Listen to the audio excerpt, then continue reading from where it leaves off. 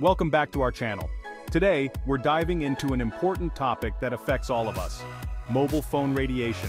We'll be discussing the phones with the highest radiation levels, what that means for our health, and how you can protect yourself. Stay tuned to learn which devices you might want to reconsider using. First, let's understand what SAR, or specific absorption rate, is.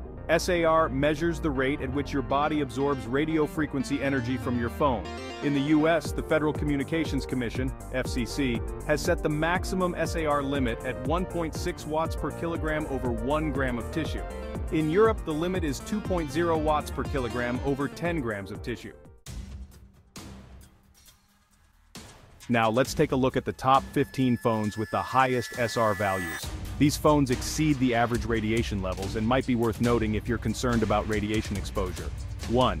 Motorola Moto G4 and Moto G4 Plus, 1.83 watts per kilogram 1. Motorola Moto G8 Power, 1.78 watts per kilogram 1. Motorola One Fusion, 1.78 watts per kilogram 1.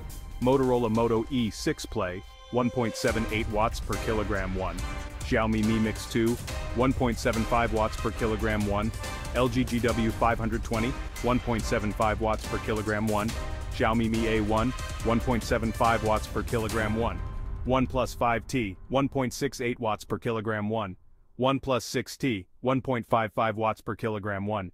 Google Pixel 3 XL, 1.39 watts per kilogram 1. Google Pixel 3, 1.33 watts per kilogram 1. Apple iPhone 7, 1.38 watts per kilogram 1. Sony Xperia XZ1 Compact, 1.36 watts per kilogram 1. Google Pixel 3a, 1.33 watts per kilogram. As you can see, Motorola and Xiaomi models feature prominently on this list. But what does this mean for your health? High SR values indicate higher levels of radiation exposure, which has raised several health concerns. While there's no conclusive evidence linking mobile phone use to serious health issues, some studies suggest potential risks. Increased cancer risk.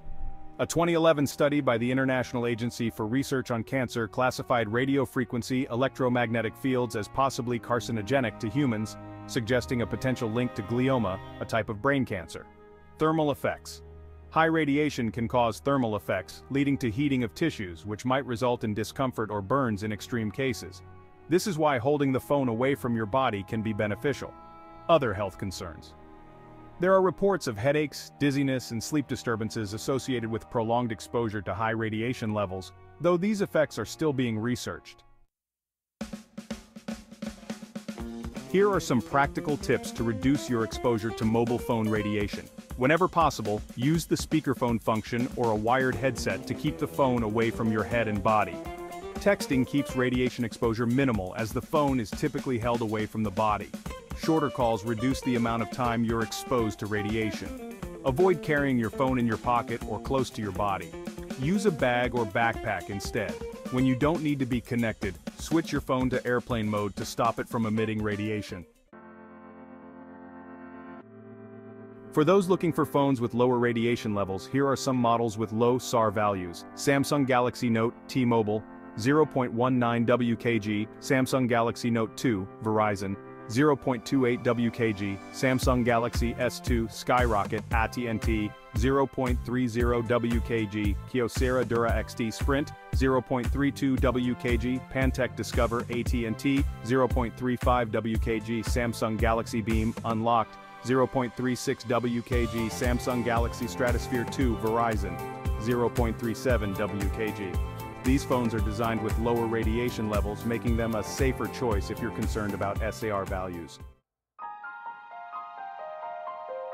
To wrap up, while the health risks associated with mobile phone radiation are still being studied, it's wise to be aware of your phone's SAR value and take steps to reduce exposure.